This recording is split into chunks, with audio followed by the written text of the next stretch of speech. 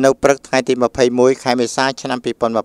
ឧត្តមតនិនអភិបាលនៃគណៈអភិបាលខេត្តពោធិ៍សាត់តែងតែគិតគូរអំពីសុខទុក្ខរបស់បងប្អូនប្រជាពលរដ្ឋក្នុងខេត្តពោធិ៍សាត់ដែលមានបញ្ហាប្រឈមនានាជាពិសេសការខ្វះខាតស្បៀងរងនៅអំពើអយុត្តិធម៌ផ្សេងៗដើម្បីឯកឧត្តមទទួលយកមកពិនិត្យនិងរកដំណោះស្រាយជូនតាមអ្វីដែលអាចធ្វើទៅបានក្នុងនាមជាមេគ្រួសារប្រជាពលរដ្ឋក្នុងខេត្តពោធិ៍សាត់ស្ទើរតែរាល់ថ្ងៃឯកឧត្តមបណ្ដោះស្រាយជាអង្គឬជាថវិកាជូនដល់ជនចាស់ជរាគ្មានទីពឹងស្ត្រីមេម៉ាយក្មេងកំព្រាជនពិការអ្នកជំងឺនិងគ្រួសារទីទាល់ខ្លាំងដែលពួកគាត់តែងតែចូលមកដល់សាលាខេត្តផ្ទាល់ដោយឡែកប្រជាពលរដ្ឋមានបញ្ហាទំនាស់ក្នុងគ្រួសារទំនាស់ដីធ្លីរវាងប្រជាពលរដ្ឋនិងប្រជាពលរដ្ឋដូចគ្នាជាមួយក្រុមហ៊ុនក្តីនិងជាមួយអាជ្ញាធរមូលដ្ឋានក្តីឬចំនួនផ្សេងត្រូវបានឯកឧត្តមដោះស្រាយជូនក្រៅប្រព័ន្ធតុលាការផងដែរ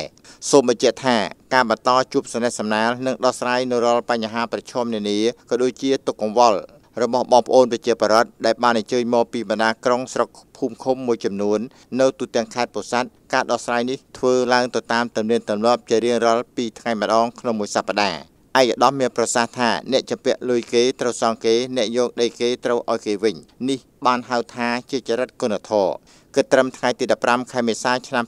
2020សម្រាប់ខេត្តពោធិ៍សាត់រហូតមកដល់ពេលនេះនៅមិនទាន់មានអ្នកឆ្លងជំងឺ Covid-19 នៅឡើយទេយើងឃើញថាប៉ុន្មានថ្ងៃកន្លងមកនេះមានបងប្អូនពលករដែលវិលត្រឡប់ពីប្រទេសក្រៅចូលមកកាន់ស្រុកកំណើតវិញដោយមិនបានដឹងថាក្នុងចំណោមមនុស្សទាំងអស់នោះមានអ្នកផ្ទុកជំងឺ Covid-19 ឬអត់នោះទេឯកឧត្តមមានប្រសាសន៍ទៀតថាសូមឲ្យបងប្អូនប្រជាពលរដ្ឋត្រូវអនុវត្តតាមការណែនាំរបស់រាជរដ្ឋាភិបាលនិងក្រសួងសុខាភិបាលដើម្បីចូលរួមបង្ការនិងទប់ស្កាត់ជំងឺ Covid-19 នេះទាំងអស់គ្នាត្រូវលាងដៃជាមួយសាប៊ូឬអាល់កុលនិងត្រូវពាក់ម៉ាស់នៅកន្លែងសាធារណៈបើសិនមានបងប្អូនប្រជាពលរដ្ឋណាដែលមានកូនក្មួយទើបតែត្រឡប់មកពីធ្វើការនៅប្រទេសក្រៅត្រូវណែនាំពួកគាត់ឲ្យស្នាក់នៅក្នុងបន្ទប់ឲ្យឆ្ងាយពីក្រុមគ្រួសារចំនួន14ថ្ងៃជាមុនសិនប្រសិនពួកគាត់មានរោគសញ្ញាមួយចំនួនដូចជាគ្រុនក្តៅ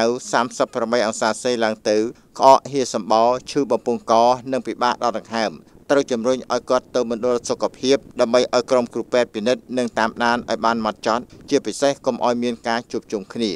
ឯកឧត្តមបានជំរុញឲ្យបងប្អូនប្រជាពលរដ្ឋបើមានដីកុំទុកចោលទំនេរត្រូវនាំគ្នាដាំដំណាំបន្លែបកាដើម្បីដោះស្រាយជីវភាពប្រចាំថ្ងៃប្រសិនបើបងប្អូនខ្វះគ្រាប់ពូជបន្លែឯកឧត្តមនឹងផ្ដល់ជូនដល់ផ្ទាល់ក្នុងមួយគ្រួសារទទួលបានគ្រាប់ត្រកួន2ខាំកន្លះស្ពៃ1ខាំនិងគ្រាប់ផ្ទី1ខាំក្នុងឱកាសនោះឯកឧត្តមក៏បានប្រកាសលិខិតថ្លែងអំណរគុណដល់សប្បុរសជនដែលបន្តចូលរួមបរិច្ចាគជាថវិកាក្តីជាអង្គក្តីនិងសម្ភារៈមួយចំនួនទៀតដល់គណៈកម្មការប្រយុទ្ធនៅជំងឺ Covid-19 និងទុកសម្រាប់ចែកជូនបងប្អូនប្រជាពលរដ្ឋដែលជួបការលំបាកផងដែរ